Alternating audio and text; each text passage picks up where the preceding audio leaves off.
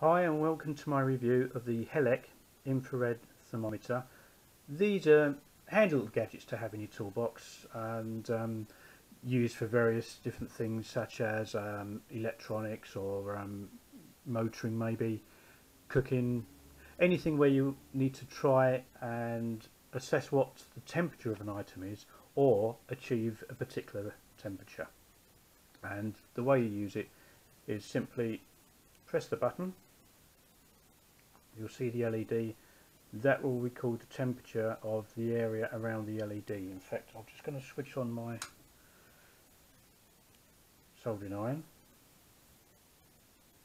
so we can see what that is. That says 23.8, 24, 24.1. You can see it's going up. It's going up quite quickly now. And as you can see, this gives you live feedback on what the temperature actually is. While that's heating up, so that's 28.6 at the moment, you can turn the light on and off. In fact, I'll leave it off for a moment, that might be clearer for you. You can also turn the laser off.